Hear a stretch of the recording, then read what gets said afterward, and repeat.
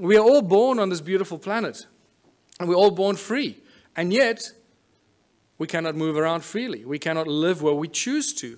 We have to follow rules and laws that we didn't agree to when we were born. We have to work to pay taxes and to earn this thing called money. We didn't agree to that either when we were born. We didn't agree to be given a number and be treated like a corporation. We are living, breathing human beings. We're not numbers of infinite soul and flesh and blood.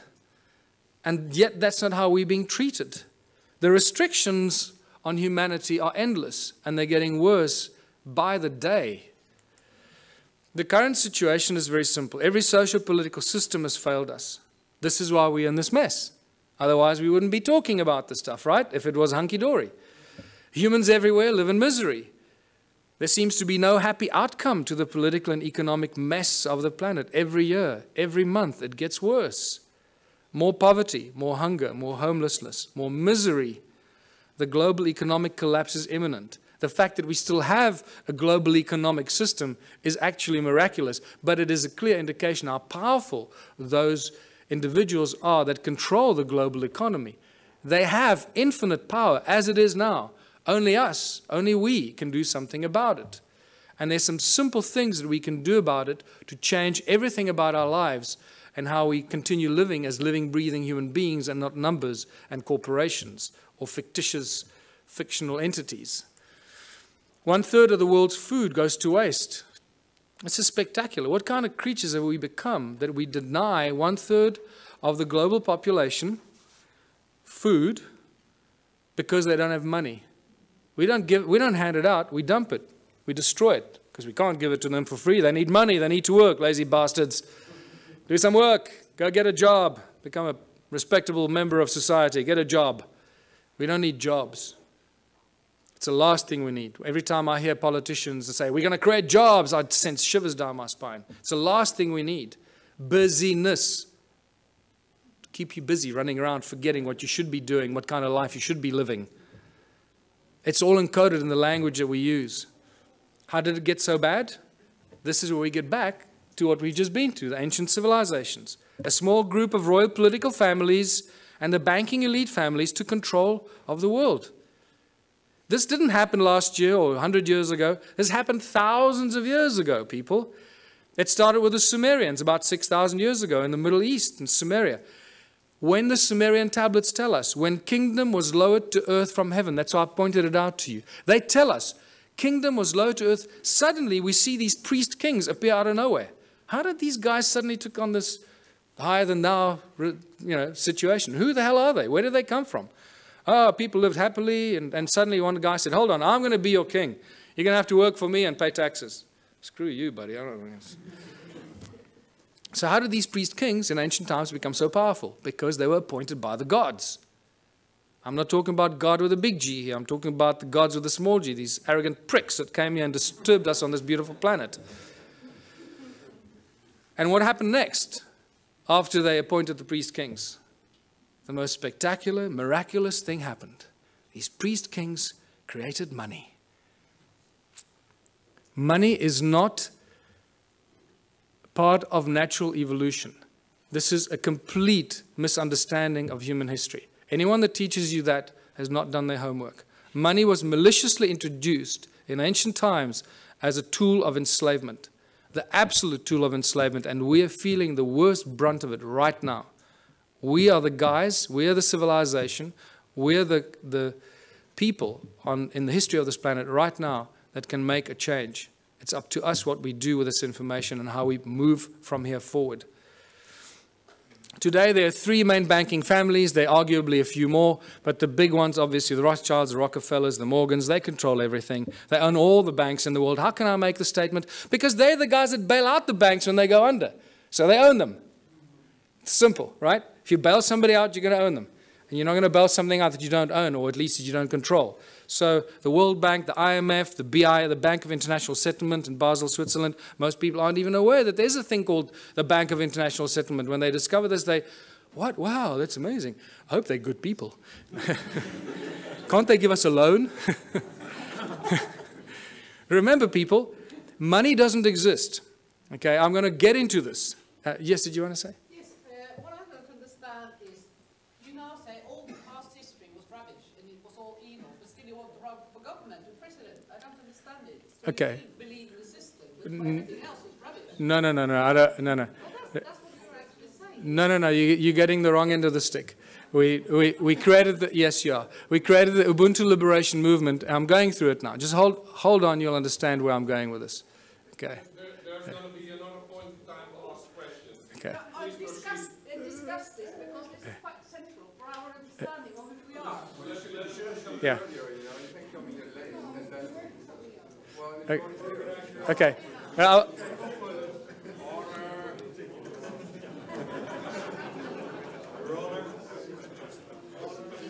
don't worry, you'll get it. You'll get it by the time we finish here. I'm sure you will. The banking families own the world. It's simple as that. If you don't believe that, then you also haven't done your homework. So all the discussions we've been having, and I've been going into many of these discussions, money keeps coming up all the time. But remember, money doesn't exist. Money is just empty promises. There is no thing as money. In fact, for those of you that know, I've been actively involved in legal cases in South Africa against the banks. Not just the banks, against the central bank, the South African Reserve Bank, the Minister of Finance as well. I've even opened up a constitutional court case against the banks, the Minister of Finance and the Reserve Bank, which had an interesting ending. If we have time, we can talk about that. But it doesn't stop. 2 years ago, myself and a small group of other people, mostly Scott Kundell, started asking the banks certain questions. And we couldn't get answers out of them. And then we started doing research and realizing how it all works. And for the fractional reserve system, you all know that, or you should know that. And the fact that money doesn't exist. In fact, in the South African Bank Act, to my horror of horrors, and I was in court, and I was doing research to stand up and defend myself, because the only way we can do this is to, when you stand up in court and defend yourself. So we didn't use lawyers. I went there and I stood and defended myself against the most, highest paid lawyers money can buy. And not just one of them. I was alone in the court against the judge that you have to call my lord and bow down when you walk into the court, my lord. And you start realizing the cabal, ritualistic club that these people belong to. It's spectacular. They wear black robes. And you go there and call it my lord, my lord. I thought I was going to cause trouble at first, but then I bit my tongue and I didn't do that. But what I found is that in the Bank Act in South Africa, and I'm sure the same goes for the rest of the world, there is no definition for the word money. There is, however, a definition for bills of exchange, promissory notes, and negotiable instruments. And I realized the banks don't work with money. The banks work with promissory notes, bills of exchange, and negotiable instrument. And those are called liquid because they have value. They are the liquid, valuable instruments, negotiable instruments, that banks work with behind the scenes. And this becomes really exciting and interesting. So we started realizing we could create promissory notes and bills of exchange and liquid negotiable instruments as soon as they have our signature on it. And we started doing some of this, just causing trouble. Anyway, it didn't get us very far because the judges didn't understand this at all. They thought we were just causing trouble with the courts. But nevertheless, what we managed to do in the 3 Supreme Court cases that I defended myself against these banksters, we managed to get very important things out of the lawyers or the bankers. They admitted to everything we accused them of. We accused them of breaking the contract law because they don't have what they pretend to loan.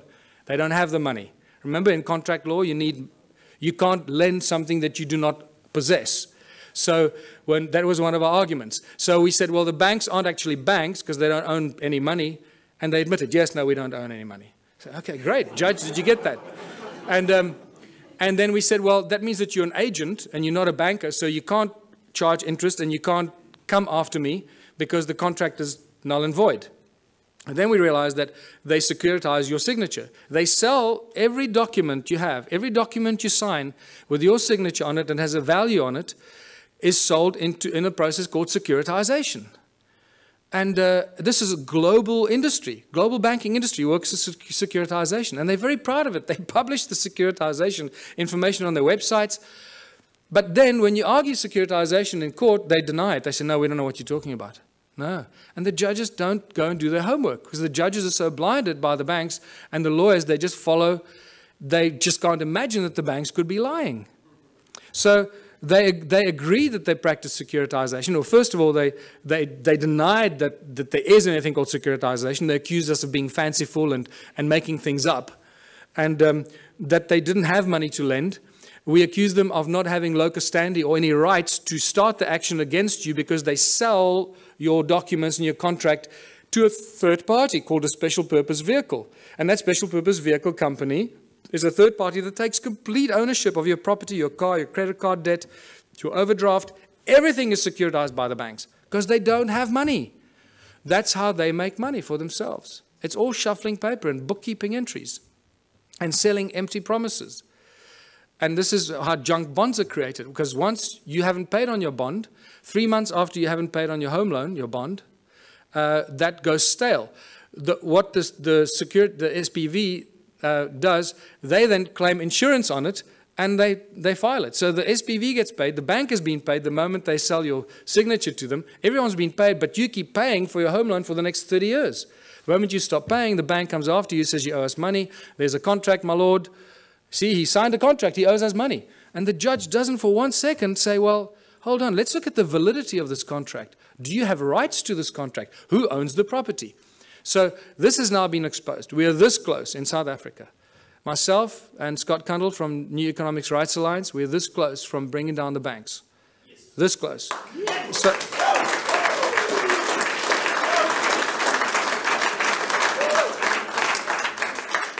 because they're just lying thieves. What you're talking about, the global banking industry, people, is nothing more than the largest legalized organized crime syndicate. That's what it is. So they're a bunch of criminals. We've got to do something about it to stop it. So I've got 2 cases against the banks now. One of 5 counts of fraud, which they haven't argued any of the points. They've argued why I'm claiming all the money that I'm claiming. They're not arguing any of the points. And Scott Kundle has got a case with the New Economics Rights Alliance, which has become the 3rd largest non-profit organization in South Africa in the last 6 months, about 160,000 members. He's launched a case of unconstitutionality against all the banks. We're about to launch criminal charges against the banks, full-blown criminal charges, because the evidence is just becoming overwhelming. And all it's going to take now, one judgment. If there are any mathematicians here, you can see the complete insaneness of this. Out of thousands and thousands and thousands of court cases, people against banks, not one person has ever won a case against the banks. Just think about that. Clearly, this is stacked in favor of the banks. Oh, yeah. Clearly. And the judges are either paid off or they're too stupid to understand what's going on. But things have changed. We have a few situations in South Africa. We've had small victories where the banks withdrew. This is how clever they are. They withdraw before they get a judgment, or they abandon. So there isn't a precedent on the record. So you can't then go and argue the precedent. So they're very clever with this. But we're going to force them into a judgment because of what we're doing. And it's just going to take that first judgment, and then it's all over. The entire global banking system works on the same principles, and it's just going to be a domino effect. And we'll do what Iceland did, hopefully. Just reverse all the mortgage loans, reverse all the car loans, credit card, just reverse everything, because these thugs have stolen trillions from us and make us their slaves. And that's exactly what they do. And this is linked to our education system, because most people are indoctrinated into this way of thinking since childhood. Our education system has nothing to do with learning. It's really developed and funded by the banking families to condition humanity into following orders and respecting authority. They control the contents of all the textbooks and transfer of information. Our schools are really just indoctrination camps to brainwash our children to follow orders and to bow to authority. It's got nothing to do with learning, people.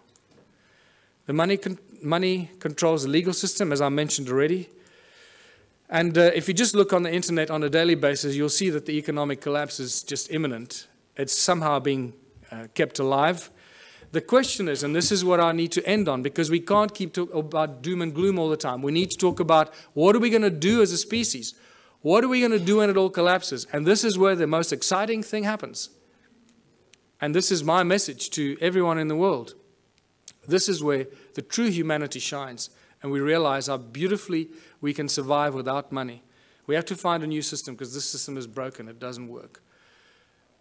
We cannot continue doing what we've been doing for the past 6,000 years. That is insanity. And as you know, insanity is defined as doing something over and over again and expecting different results. So hopefully after 6,000 years, we now have learned. Don't try and fix the current system. Change it completely. What is the one thing that we can do to change it? You know what that is. And this is where the Ubuntu Liberation Movement comes in. Join the movement. Realize it's a movement about higher consciousness. It's about breaking all the norms that we've been conditioned to believe, standing up to authority, and taking back what belongs to us, living, breathing human beings. The Ubuntu contribution system, I called it contributionism in 2005 when I first started writing about it. Completely new social structure, abundance for all. It's based on ancient knowledge when they didn't have money, where everyone contributes their natural talents or acquired skills for the greatest benefit of all in the community. It's a simple system. It comes with a lot of questions because we're so poisoned by capitalism, consumerism. It raises many questions instantly, but I've been through this thousands and thousands of times. I can already tell you what you're thinking, and I'm going to tell you what you're thinking just now. It goes back to the African roots called Ubuntu. All ancient cultures, in a way, shared this African system called Ubuntu. They have different names for it, but it always comes down to the same thing. It's amazing that the ancient cultures survived for thousands of years, not using money, and they thrived, as Foster Gamble would say. And they had a similar philosophy. If it's not good for everyone, it's no good at all. And that is a beautiful philosophy that I'd like to share with everybody, because I don't want to do anybody harm, and I don't want to do anything that's going to harm anyone because it does me good. I'm not interested in doing that. And this is why the whole Ubuntu contributionism system, the Ubuntu movement, is a movement of higher consciousness. It is for people moving into a new age, a new era of higher consciousness. Exactly that. So that's the virus we want to inject into the South African Parliament. Higher consciousness. Not because I want to run for president. In fact, if by some miracle I became president, and this was a question that was asked me in Durban last weekend at our first public meeting. So what are you going to do if you become president? I said, well, the first thing I'll do is I'll dissolve the government. Just dissolve the whole government. Just dismantle it. And give the power to the people, wherever they are, to start their own local communities. Rewrite the laws. The laws we have are not written for the people. They're written for the corporations. Inalienable rights. This is what I need to remind people of. And this is beautiful because this is part of the ANC's Freedom Charter that they stood for over 100 years. Now, it's been very conveniently forgotten. And this has become the new Freedom Charter for the Ubuntu movement. The country belongs to the people. The land belongs to its people. The water, the minerals, the airwaves doesn't belong to Vodafone, it belongs to the people. The forests and everything in the country belongs to the people. Yeah. The land in China belongs to the people, and they should do exactly the same. This applies to every country, people. It does not belong to the government or any large corporation that has laid claim to it. And when you read this statement, you realize that we've appointed our leaders to be our servants, but they're not serving us. We appointed them to do the best for us, not for them. So whatever we want and we need as a people, they should be doing for us. Is that happening? No. The opposite is happening. So what has happened here? The government is not serving the people. The only conclusion we can reach is that they're serving themselves and the corporation that fund them. They've turned the people into their slaves. The government and large corporations have stolen the country from its people. It's as simple as that. We've become the slaves, and unless we do something about it, it stops. How do we know this? In South Africa, I don't know about these countries. I believe the European countries, how it works now. I haven't done that research because I'm focusing there.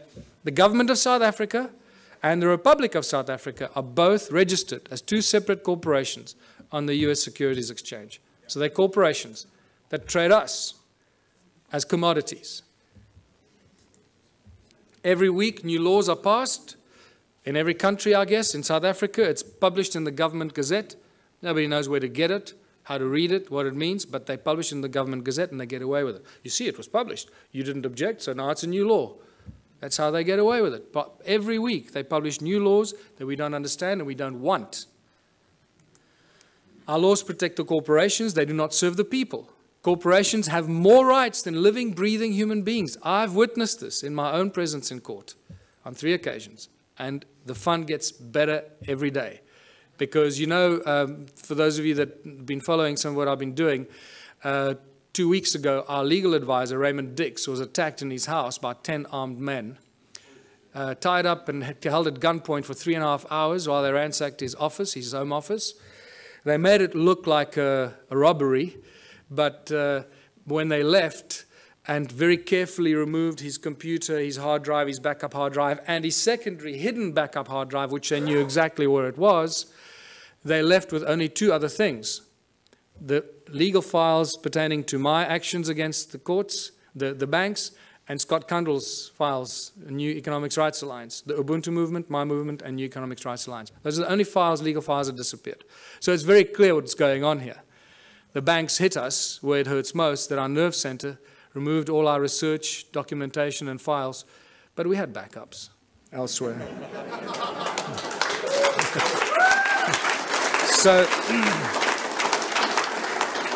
So now it's obvious, you know, if they take me out, they just created another martyr. So bring it on.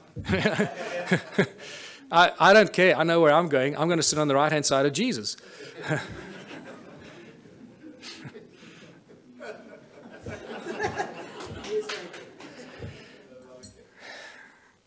We need a whole new legal system written for the people, by the people, not by the corporations and the governments that want to schneid the people into the ground. Everything in South Africa and in other countries belongs to the people. Eskom, for example, is the electricity supply giant. It supplies most of Africa with electricity. All the installations of Eskom belong to the people. The coal they use that they get out of the ground to charge us for the electricity belongs to the people because the coal belongs to the people. Sasol is the coal to liquid petroleum company. That was paid for by the taxpayer. The technology was developed from German technology in the 1920s. That was paid for by the South African taxpayer, all the early installations for Sasol. So all the fuel that we should be driving on in South Africa, we should have virtually for free because all the components belong to the people. The railways run every day, but they don't transport people. They transport coal and wood, everything for the corporations, nothing for the people. You can't catch a train anywhere in South Africa. And so it goes. The forestry, the minerals, forestry between Sappi and Mondi in South Africa, they own more than 1 million hectares of land that they somehow managed to take possession of. Who gave it to them? The people didn't agree to give it to them, but it belongs to them. So you can see how this theft of the land and all the inalienable rights of the people of the land have been stolen and given to corporations. So the government and the large corporations have stolen the country from its people. It's obvious. What do the people need? This is where we start seeing the beautiful side and how simple things can be. What do we need? We need food, water, love, friendship, homes, tables, chairs, knives, forks, gardens, clothes, technology, healthcare, arts and culture. We need everything that each and every one of you can imagine and beyond. We need everything, and we should have all of it because there should be no hurdles to achieving this and having that, right? We do not need money. Did you see money anywhere in that list? No, we don't need money. Money gets in the way. Money is the obstacle. It's the hurdle to all progress. Money does nothing. People do everything. People plow the lands, grow the food, build the bridges, build the rockets, solve the mathematical equations, create the technology. People do everything. Money does nothing. Money is just the obstacle to all this incredible progress. People create the arts and the culture. Money does nothing. The origins of money goes back to Sumeria once again. These Sumerians, the first forms of money were really little clay tablets. They were tokens of exchange. And then eventually they started minting them, as you know. So for millennia, great minds have stood up against the abuse of humanity through money. It's not something new.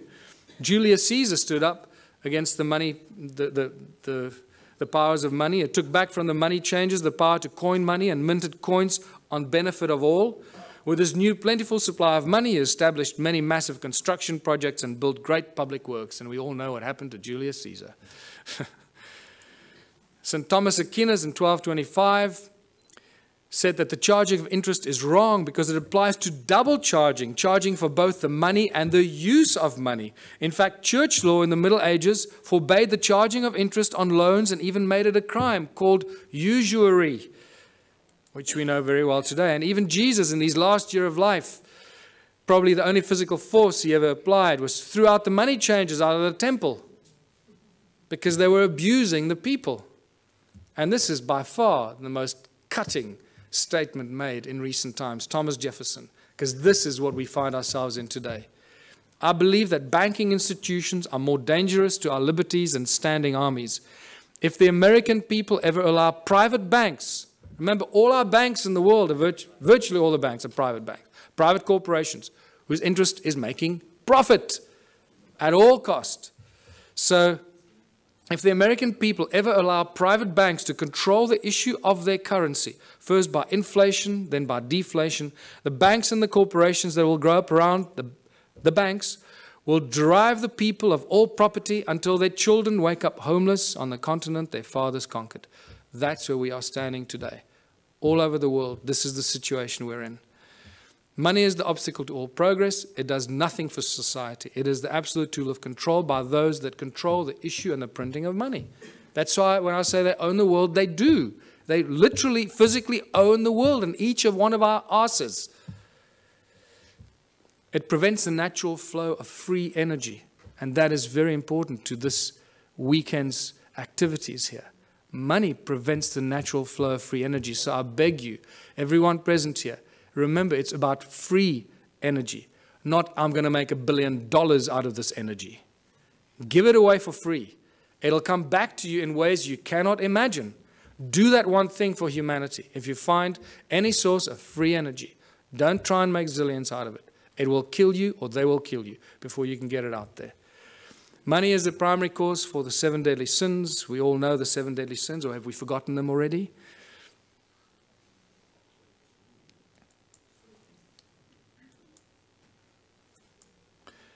It's not the love of money. Many people ask, oh, it's just the love of money. Money, there's nothing wrong with money, man. It's just a form of exchange.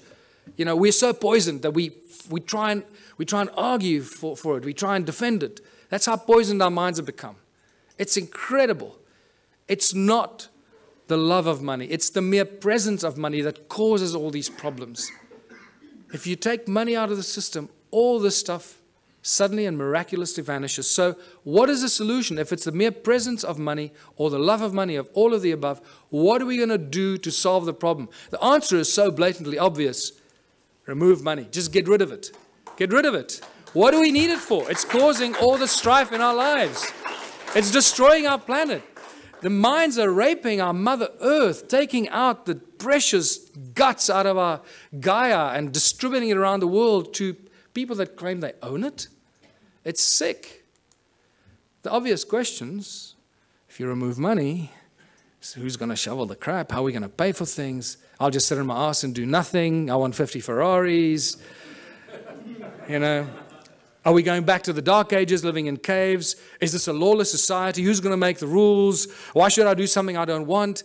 These are the first things. I know that these are the most commonly asked questions, and I'm sure that you're asking some of them to yourselves.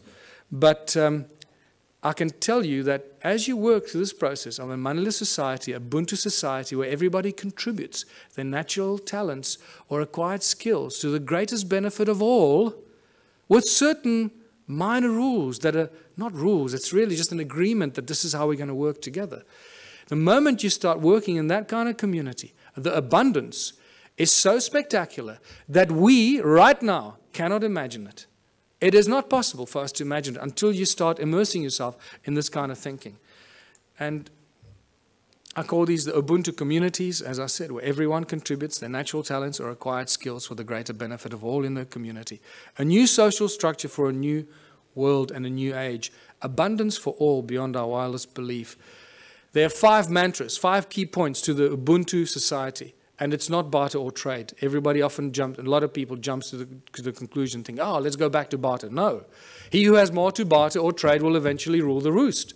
So you can't go to that system. If you have nothing to trade, what are you going to say? Well, I got nothing to trade, so I'll have to, kiss your butt. No. So the Ubuntu contribution mantra is the 5 points. No money, no barter, no trade, no value attached to anything greater or lesser than anything else. Because why? Each one of our contributions should be and is equally valuable. If you start telling, well, I'm a doctor, my time is more valuable than yours, you're barking up the wrong tree, brother.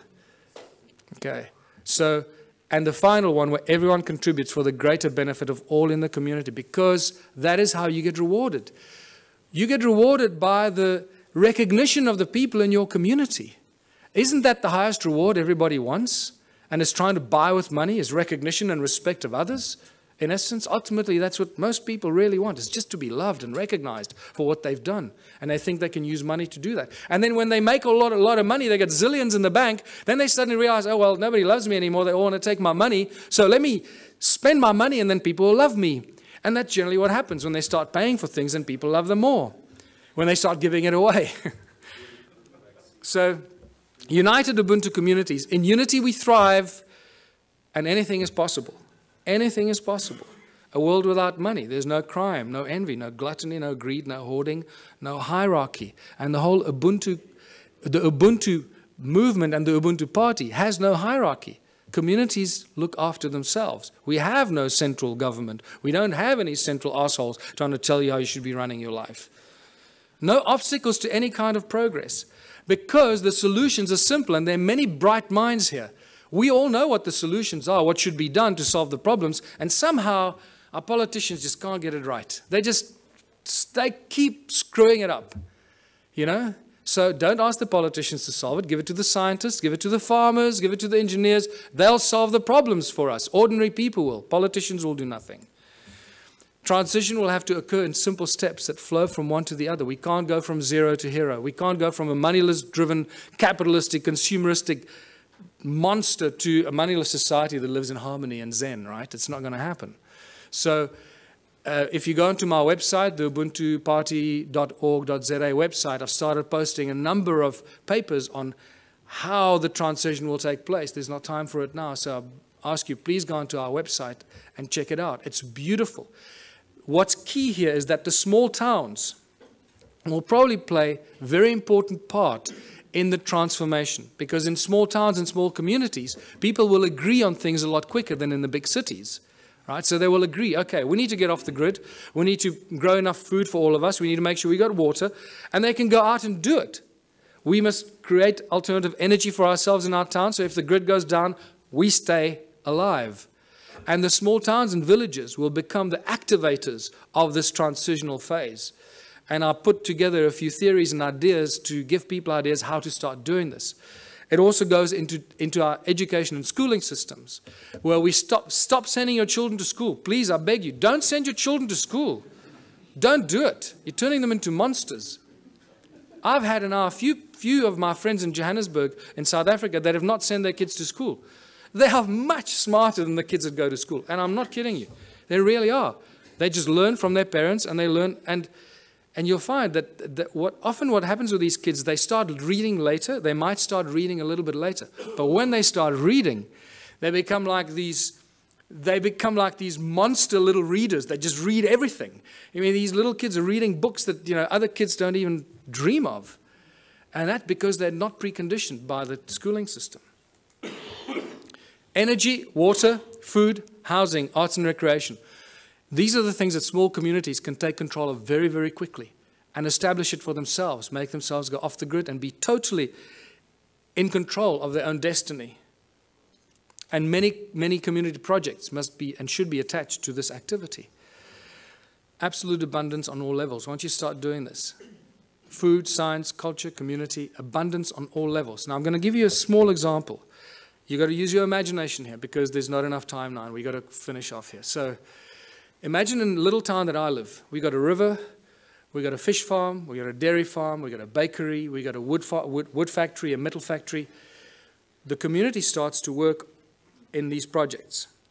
The whole Ubuntu thing means that, and contribution means that everybody must contribute 3 hours a week towards one of these community projects. That's all you have to do, 3 hours a week. A little town of 1,000 people, it's 3,000 hours a week. No municipality or town council can afford 3,000 hours of week salaries for people to do this work. Can you see how that's dramatically shifted the status quo and the equilibrium?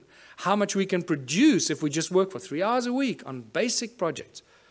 Producing milk, cheese, butter, fish, breeding fish, baking bread, growing vegetables, and so forth. So now the community has been doing this for 6 months or a year, and they've established abundance on all levels, where all the people in that community that participate, that's why I called it contributionism, that participate and add their talent and their skills and their time, get everything, not for free, but virtually for free, so cheaply that the rest of the stuff, and also there's a principle where you create 3 times as much as you need for your own community. And I structure everything in the Ubuntu philosophy on the sacred geometry principles, 3366. So you produce 3 times as much as you need for your community. Why? Because there'll be other communities that can't produce what you're doing, so you'll be actually helping them while they're helping you with the things that you can't produce. So, and by the end of that, there's so much abundance because you're doing it 3 times that whatever you don't consume in your own little village or town, what are you going to do with? You're going to make it available on farmers markets and stores in your town for the surrounding communities. The moment you achieved that state, you've created the domino effect. Because what's going to happen to all the neighboring towns? All the people from those towns are going to come buy your bread, your milk, your cheese, your whatever it is you produce. Because it's going to be a fraction of the cost they pay for it in their own town. There's your domino effect. There's your trigger point. So think about it from that perspective. At the outset, it sounds like a huge thing. Wow, how are we going to go from there to a moneyless society? I believe that I've just taken you through a very simplistic example of how small towns and small villages and communities can be the trigger points and the examples that start the domino effect. Once the first town is set up, it's impossible for the surrounding towns to stay alive. They will have to follow the same example. Otherwise, all their businesses will close down. And when they do close down, then they will follow your example. So either they will do it willingly or they'll be forced into it because of stupidity. In the Ubuntu communities, children follow their passion and their dreams. The education system changes completely. There are no classrooms. Children learn real, practical skills. So by the age of 16, they've done everything. They've baked the bread. They've worked in nuclear laboratories. They've built rockets. They've built homes. They've built earthships. They've planted seedlings and grown fruit. And they'll be so wise by the time you're 16 because you've had all this experience. You'll be smarter than all the professors in the world thrown together today. So,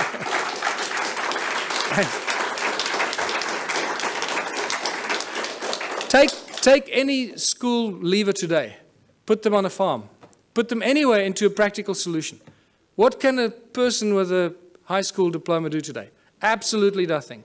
We're useless to society. That's what they've created. Can you see the brilliance in their plan? They are so smart, these people. They. That's us, right? So we are so smart that we're doing this to ourselves, right? Where we create our children, turn our children into these little, we lock them up in jails for 12 years, most precious years of their life, and then throw them out to start all over again and be totally open to manipulation and control. So master teachers, only when a community decides that you're a master shoemaker or you're a master rocket scientist or you're a master baker or a master this, only the community can decide who they will allow to teach their children. Isn't that a better system than teachers that go and get some diploma and they're real assholes and they teach your child? You go, God, how can that? I'm not going to let the teacher teach my child. The community will have the final say. So when I say decentralized government, that's how fine it becomes.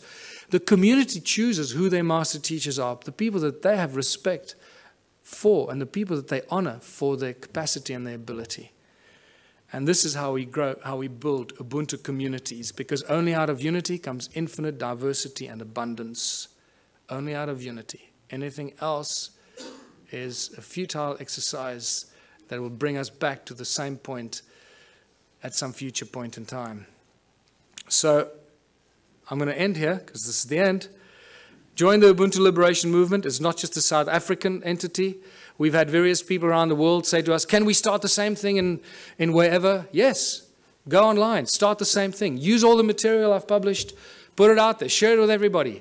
and become part of this transitional phase. And thank you for listening. I hope I gave you some food for thought.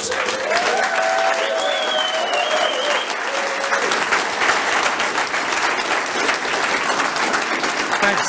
Thanks very much. Please wait one moment.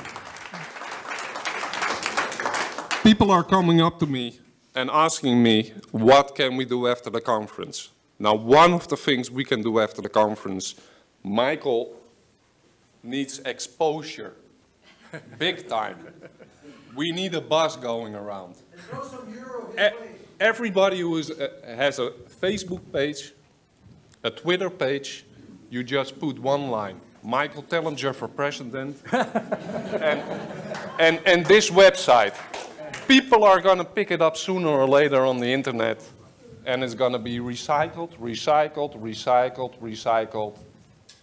It's safer, we're going to get the word out, and the ball is going to roll. Okay. Thank you. Dit was de uitleg op de campus.